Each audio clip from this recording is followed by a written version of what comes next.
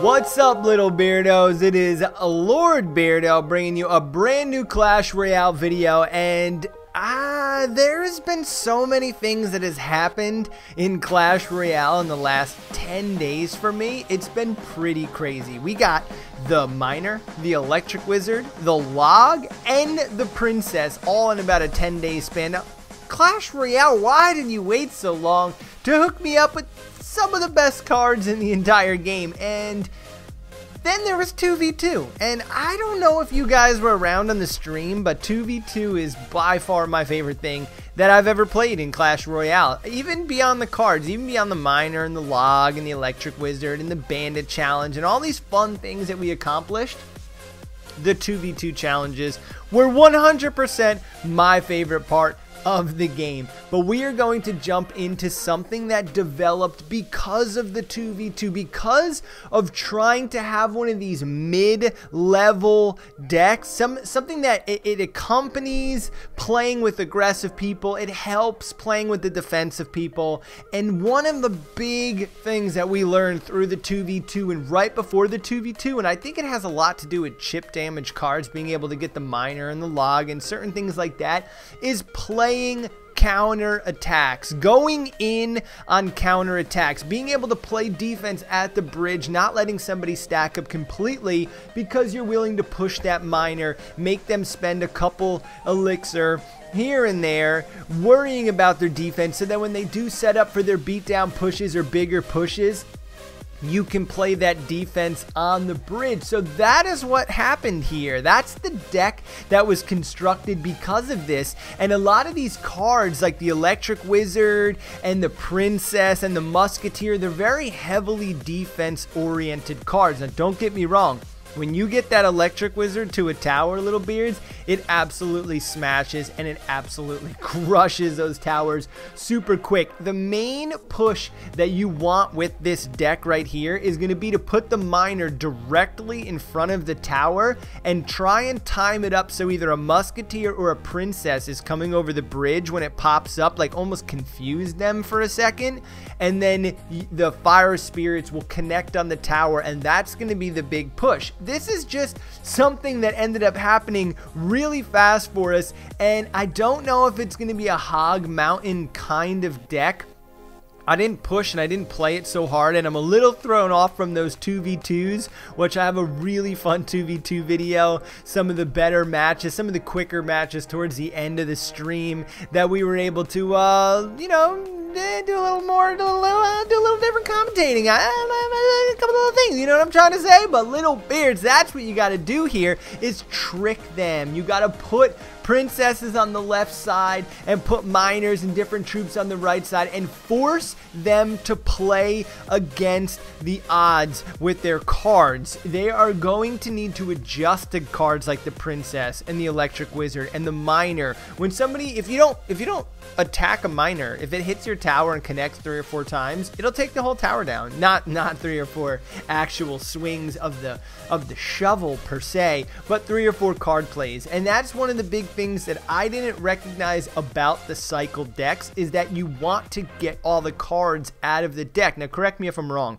but the things that I've learned recently from playing this game is that you want to get rid of your arrows, you want to get your Log out, you want to get these cards that you're typically saving to learn what the other player has. So you want to just you want to be elusive. Like for me, I don't always like to show them everything that I have, but there is a moment in time where you've got to get through your rotation so you don't get stuck in a bad rotation. And that's one thing that I've been doing in this deck very well. So let's break it down a little bit differently.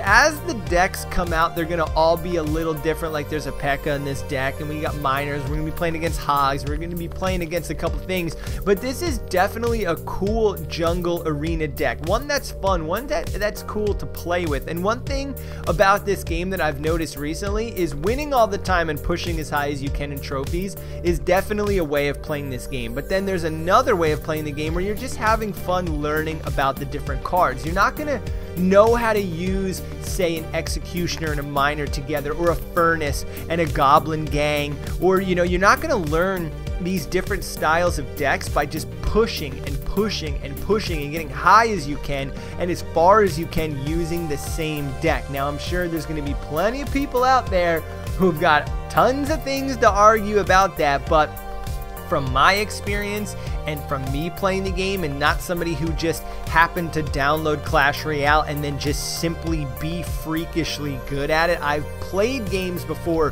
where I've just been freakishly good at the game out the gate and don't understand why. I mean, as far back as, say, Halo 3 or Modern Warfare 2 and 3, like, for some reason, the way my brain operates, the way the game works, you're just freakishly good at some games. Now, this one has required a lot of patience, like, a lot of patience. Honestly, I'm going to put this out there and say that I might not even be playing this game if it wasn't for you guys. If it wasn't for the fun of the channel and just trying to do something a little outside the box. Like games like Hearthstone. I played Hearthstone probably for about 3 or 4 months. I mean, when I say committed, I was committed to the cause. Like on that website trying to build decks for, you know, I don't even remember the name of it now, maybe the arena or something, but trying to build decks for those challenge, trying to get up to 12 wins and, you know, this and that. And ultimately, I deleted the game multiple times from my iPad.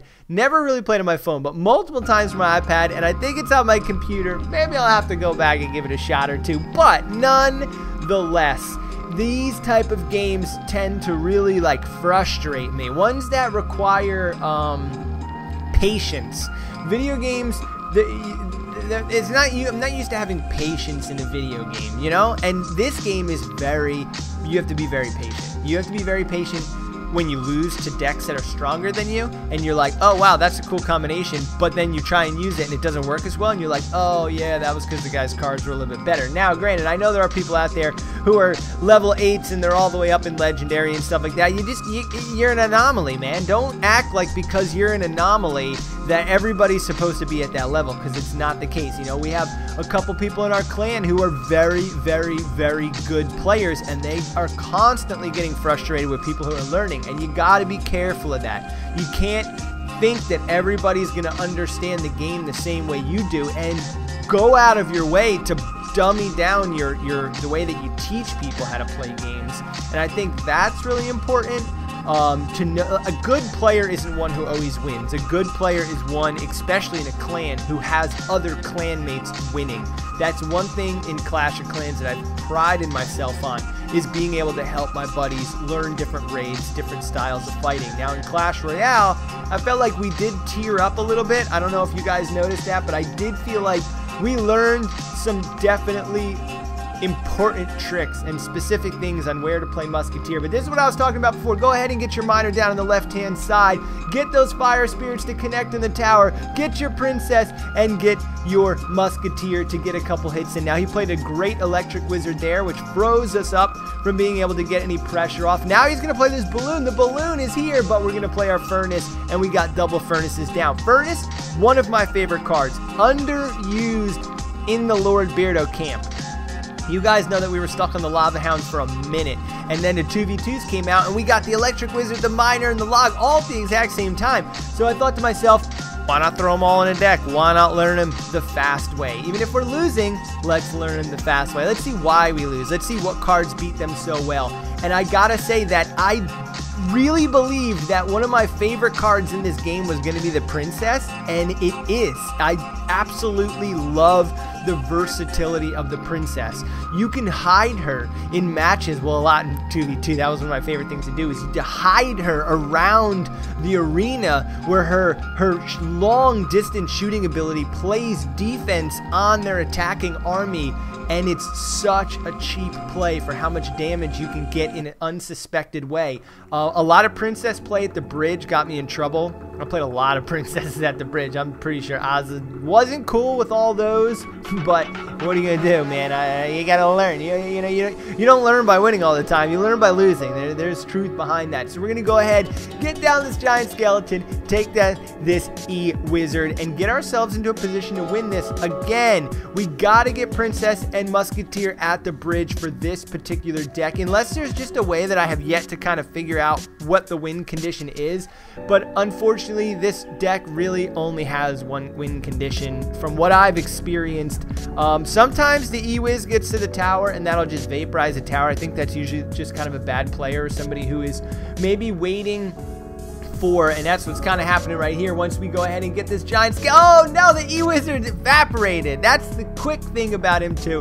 He doesn't have tons of strength, but man, when you keep him alive, we got 599 left-hand tower. And what I was about to say is a deck that requires long building time, you know, a push deck, beatdown deck, something that requires building up your troop strength. That is going to be a little bit underpowered for the way that we can quickly cycle through our cards with this deck. So super fun. I mean, I don't know, give it a try, guys. You might not like it. You know, a lot of times you guys will give me deck recommendations. I'll play it for 1 or 2 times. I'll be like, nah, I ain't into that, dude. Don't feed me this bull crap deck so you think you like and they don't work out for me. So I don't know, give it a try, see if you like it, see if you don't. We got those level $10 skeletons and we got those level 10 arrows. So people are probably like, yo, you should definitely be in Hog Mountain, if not Legends. And you're probably right, but there's a big but, is that we need to learn other styles. We didn't buy all the decks. We didn't buy magicals or super magicals. I downloaded the game way back with the Canadian release and played it for a while. This account started out with an international tag to it. We played it all through the beginning, and then I think I started to kind of get tapped out on the game right when they really started releasing a lot of the legendary cards, and I was just kind of like, I just didn't see the grind. Look at this guy. He's got a level 8 Hog and a level 8 Musketeer. Here we go. We got a Miner that's going to tank a little bit here. Our e-Wizard, can he survive through this?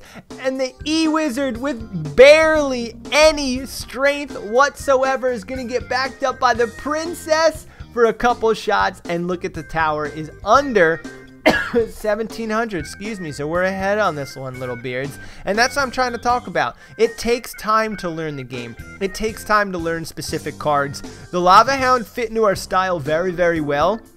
But since 2v2, I've tried to go back to it because I'm like, oh yeah, that's the quickest way to Hog Mountain in my opinion. Lava Hound, Lava Hound, Lava Hound, Air Attack, Lava Hound Balloon, stuff like that. Like, just being able to play a group of cards that is tough for somebody who doesn't have those counter cards. See, sometimes you can get into a match where they have electric, E-Barbs, and I have a deck like this, and we just continue to go back and forth, back and forth, back and forth, and it ends up being a draw or a really long match. And you guys know that when you get me in these long matches, I tend to just like fall asleep halfway through. It's that super ADD that I have. That doesn't allow me to make it through full matches with full concentration. So we do our best to get the matches done within those first 3 minutes. That was something that the 2v2, that was one of my big goals in 2v2 actually, was to get the matches beat within the first 3 minutes. Not a lot of overtime. And that first night, I mean, I must have played so much with King Dan, one of our co-leaders, and it was just non-stop 3-minute wins or losses. That was the way it was going to be. Look at that fireball at the bridge, but we got a Miner. It seems like he's a bit out of elixir. There's the Princess. Another set of arrows. We got a level 8 Hog smashing us down. The Electric Wizard stops him with 71 hit points left on our tower with 13 seconds. The fireball isn't going to connect because he's a level 10, but check out the e-Wizard in the clutch with 4 seconds left. He's not going to get it done, and there is a different win condition. And I was telling you about that. There's not too many different styles of winning with this particular deck. It's Miner in the front, trying to connect on those fire spirits whenever possible, and that's about as much damage as, say, a fireball or something along those lines. So there is good damage in this deck. It's super fun. It's very versatile, and it allows you to practice using a bunch of different legendaries. Beardos, hope you had fun watching. Go ahead and check out some other vids if you guys are seeing this for the first time. Much love. Peace out.